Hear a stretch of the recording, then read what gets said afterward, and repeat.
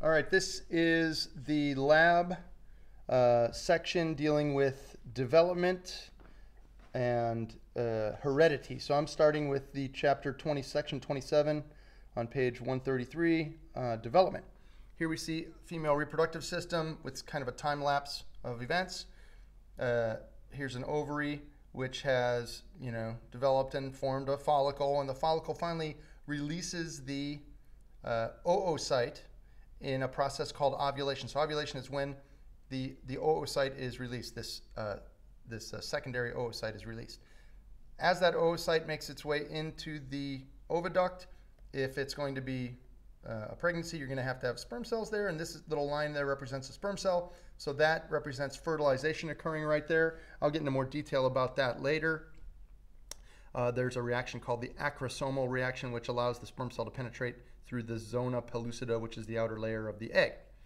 Now, this then is a single-celled fertilized egg or single-celled embryo called a zygote. So when the egg has been fertilized, it is called a zygote until it starts to divide. As it divides, it goes through stages where the cells double. So these are mitotic divisions. This would be two-celled stage. There'd be 4, there'd be 8, 16. Once it reaches this sort of state where it's a solid ball of cells, probably indicated right here, it's called a morula. You'll see that on a page later. Morula is basically a solid ball of cells. Then that morula in humans develops into what's called a blastocyst. So this structure right here is kind of, you can tell that it's hollow in the middle there. There's a little chamber in there where the embryo is going to develop. That structure is called the blastocyst. And this right here represents implantation inside the uterus.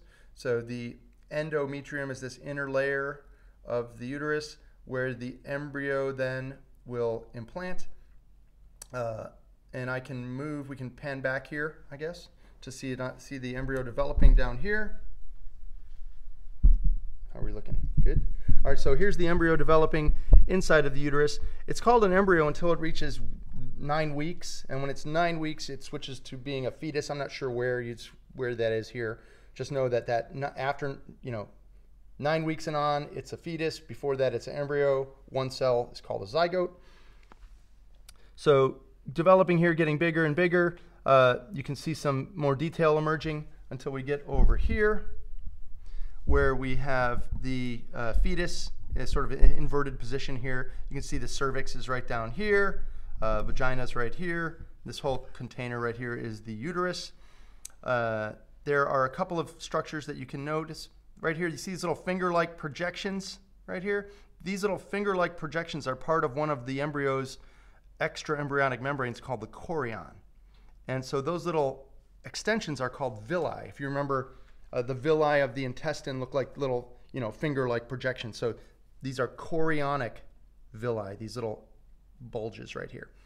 The attachment point for this embryo with the mother's reproductive system is called the decidua basalis. So this layer is called the decidua basalis, and if you follow it around, there is a continuation, I should say, of that layer.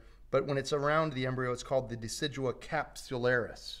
And the decidua capsularis basically fuses with the chorion right here to form that chamber that the embryo develops in. Just a couple of finishing points here. Embryogenesis, you can see in that table. I'm not going to point anything. Embryogenesis is the development of the embryo in general.